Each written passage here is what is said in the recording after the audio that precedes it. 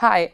This unit discusses the formal differences between the types of verbs in PDE, that is, between auxiliary verbs and main verbs, between primary and secondary auxiliary verbs, and between catenative and full lexical verbs. In the virtual session, we will first look at the syntactic category verb.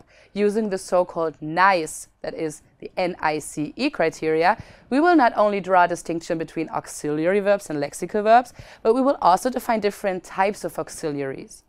A special section is dedicated to the formal description of catenative verbs, a category that may be completely new for you. If you need guidance, you can use the question sheet with its hyperlinks for help.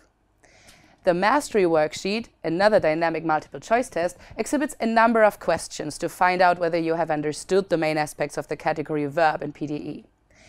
In the practical, you will find data about verbs embedded within sentences, ready to be analyzed, and I'm sure you will profit a lot of it.